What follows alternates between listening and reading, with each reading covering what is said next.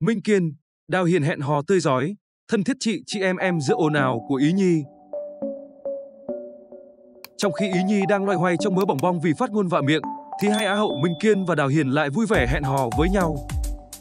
Mới đây, trên trang cá nhân của mình, Á hậu Minh Kiên chia sẻ khoảnh khắc vui vẻ hẹn hò cùng một người bạn. Cả ba rạng rỡ, cười tươi rói bên nhau. Đặc biệt, Á hậu Minh Kiên và Á hậu Đào Hiền gây chú ý khi để mặt bộc. So kẻ mặt bộc khi đứng cạnh nhau, cả hai Á hậu đều nhận được nhiều lời khen.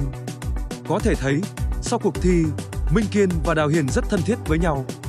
Cả hai Á hậu vẫn vui vẻ xuất hiện cùng nhau trong lúc Hoa hậu Ý Nhi đang loay hoay trong mớ bòng bong vì phát ngôn vạ miệng.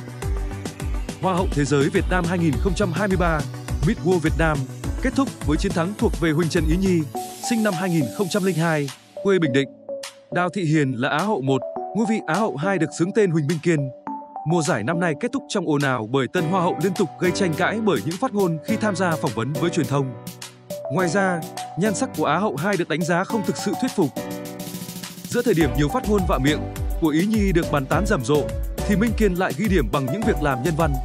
Cụ thể, trên trang cá nhân, Á hậu 2 Miss World Việt Nam 2023 liên tục chia sẻ những hình ảnh khi tham gia các hoạt động thiện nguyện.